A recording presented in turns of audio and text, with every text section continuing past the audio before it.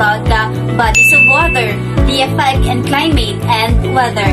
So before we're going to delve into its effect, I will give a brief introduction first about the bodies of water. So what is the bodies of water?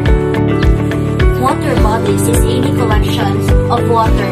It's either fresh water or salt water. So water is one of the most important natural resources on the earth.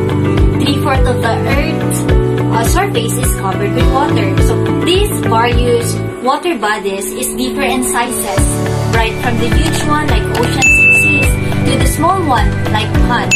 So all of these water bodies is carry the utmost important life on the earth, and thus it affects our climate and weather. Great Lakes modify our local weather and climate.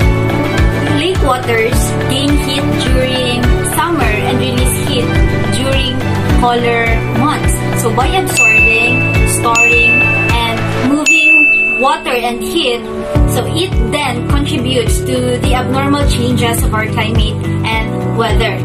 Also, the ocean are the biggest water bodies, which cover 70% of our Earth's surface. So the ocean is a significant influence in our weather and climate.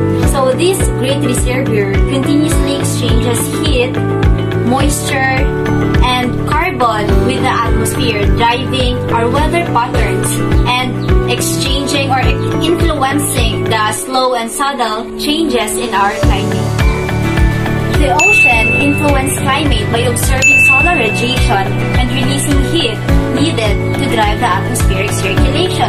So by releasing aerosols that influence cloud cover, by emitting most of the water that falls on the rain and that falls on the land as a rain, by observing carbon dioxide from the atmosphere and storing years and melting years, climate is influenced by storage of heat and carbon dioxide in the ocean, so which depends on both physical and biological processes. Climate is affected by both biological and physical processes of the ocean. Both of the ocean and the atmosphere transport roughly equal amounts of heat from Earth's equatorial regions, which intensely heated by the sun towards the icy poles, which receive relatively little solar radiation. So keep in mind, folks, that ocean is the thermal energy or thermal memory of this climate system. So I hope, guys, you gained knowledge in this video and hope you like it.